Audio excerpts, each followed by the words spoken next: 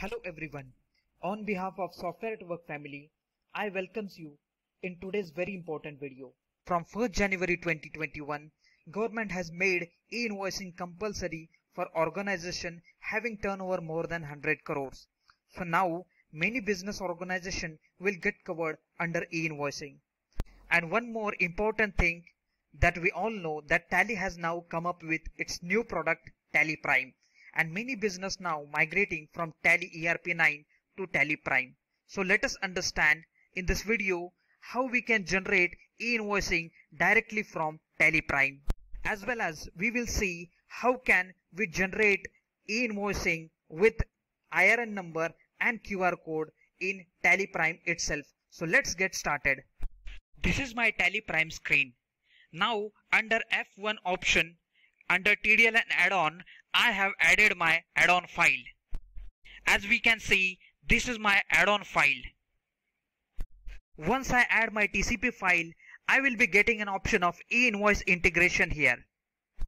Now let us understand how we can generate e-invoicing directly from TallyPrime and how we will be getting the IRN number and unique QR code in TallyPrime itself.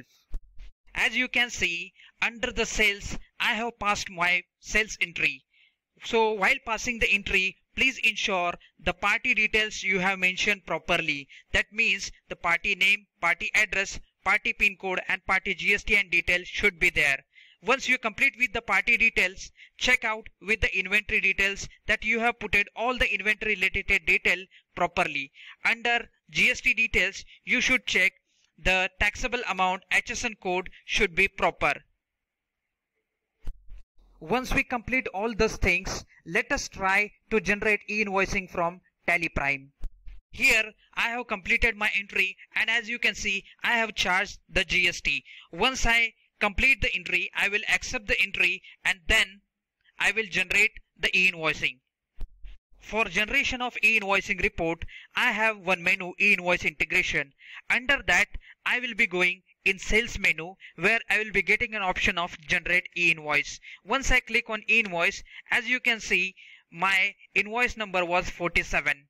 We can verify that invoice, and whenever I want to generate the e-invoice, I will just give a space bar on the entry, and here I will be getting an option of generate e-invoicing. I will just click on the same, and you can see the message will get fetched that uploaded e-invoice successfully. Once we complete our e-invoice generation, we can come to the e-invoicing detail, and by pressing yes, you will be getting the IRN number, acknowledgement number, actual acknowledgement date, and signed invoice and QR code in encrypted form. As well as if we click on print menu where I will be getting a preview option, here you can see if we print the invoice, we will be getting the entire options of QR code and IRN generation details. Here you will be getting your portal generated IRN code and QR code in TallyPrime itself. So this is how easily you can generate your e-invoice, IRN number and QR code easily from directly in TallyPrime with easy API integration. If you have any suggestion, any queries, you can contact us on given below number, and even you can mail on inquiries@soindia.com. If you like the video, hit and share and like it. Thank you so much.